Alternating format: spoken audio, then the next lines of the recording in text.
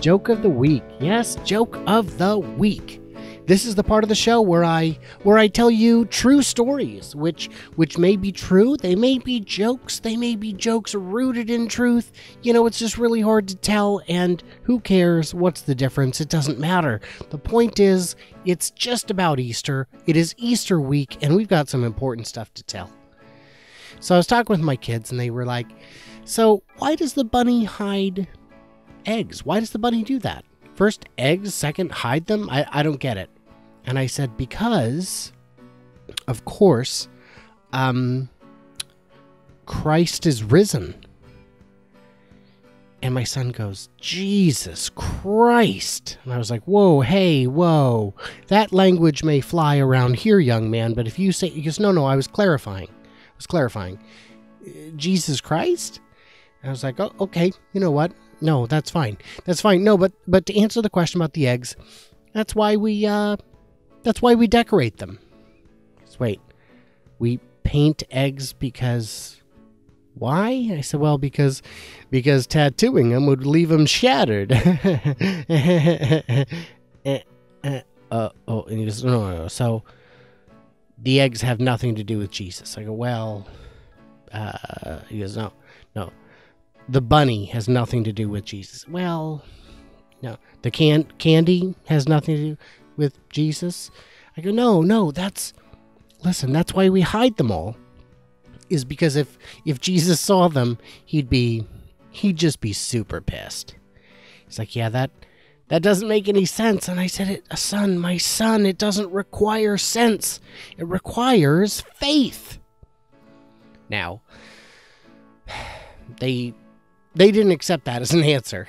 And like, so why the bunny exactly? And I was like, well, because only a rabbit or a frog can wish you a happy Easter. And an Easter frog? I mean, that's weird. I mean, Valentine's Day's already got the toad. I mean, at least I assume that's where the HPV comes from. I guess I'd never really looked into it.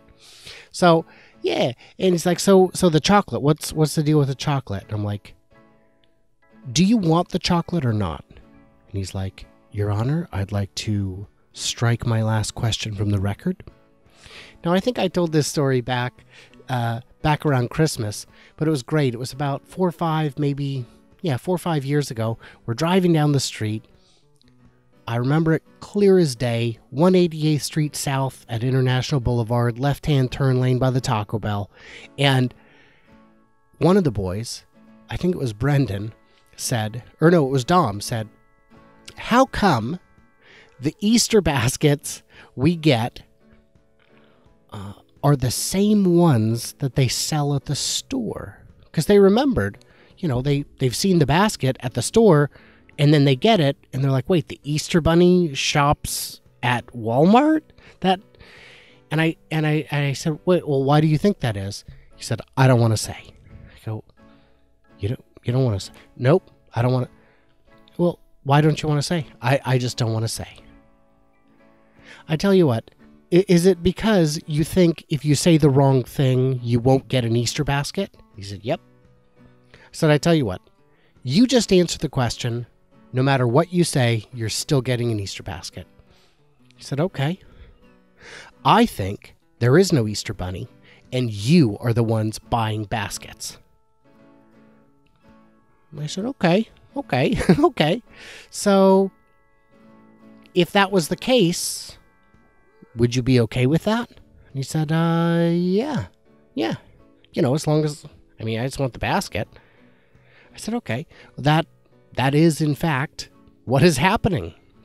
We are the ones buying the baskets. And we kind of sit there, and then Brenda goes, wait, who gives me money for my teeth? Oh, God. It all came unraveling in just a matter of seconds. All of it. The Easter Bunny, the Tooth Fairy. It wasn't said, but it was suggested. Santa Claus.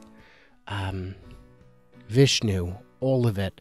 It just came unfurling in a big, massive pop, like a magician throwing confetti all over a woman's face. It was it was really crazy.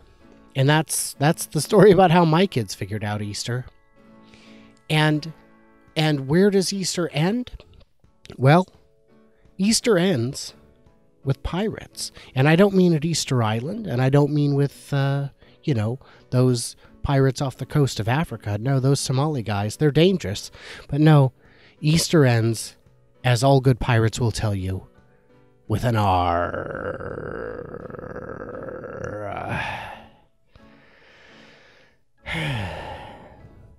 Yeah, that was the joke of the week.